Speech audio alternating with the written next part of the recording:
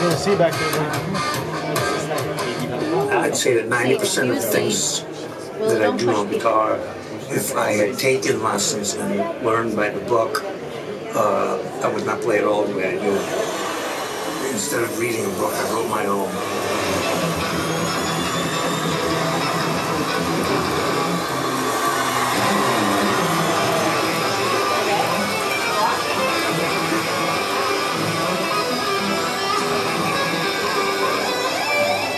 I guess what drives me to tear things apart, some of it is necessity, and some of it is just experimenting, because I'm always pushing things past where it's supposed to be.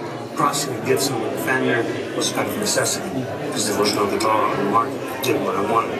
What I really loved about a Fender guitar was the vibrato bar, except they only came with single coil pickups, which at high volume they squeal and they're very thin sounding. Gibson made humbucking pickups which were similar to these. They cancel the hum, and it has a much fatter sound. And they proceeded to take a chisel and a hammer and make a hole big enough for a Gibson pickup. I wondered if it would work if I just hooked the humbucking pickup straight up to one knob. And it worked. So I was sitting there with a blank piece of wood with a guitar. It sounded great, did everything I wanted. And I painted it black. And this was boring. There's some tape laying there. I just started taping it up, take a razor blade, just cut pieces out, and spray paint it white, and tape over it again, and spray paint it red.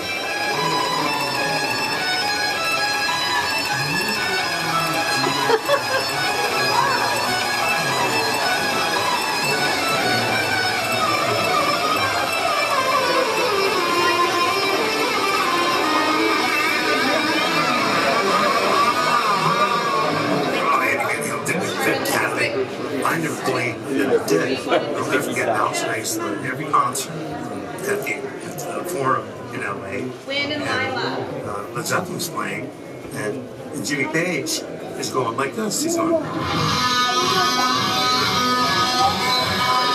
Okay, so he's got his hand up in the air, and I'm going.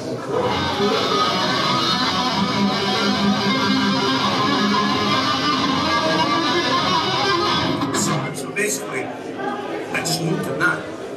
You know, figuring that out, then I started actually making little pieces, you know, like a eruption.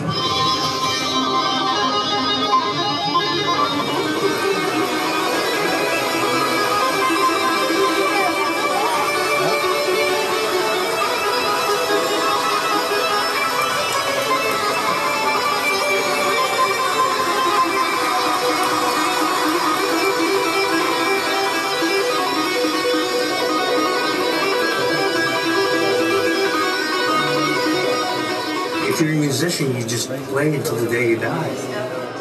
I feel like a 6-year-old punk kid who plays guitar in a rock and roll band, and I'm so blessed and so honored to be able to do that, to make the music that my son did.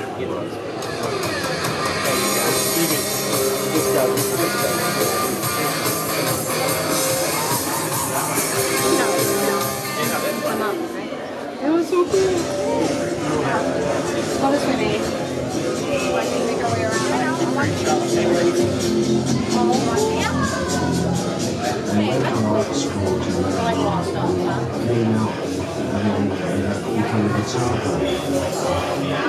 Teachers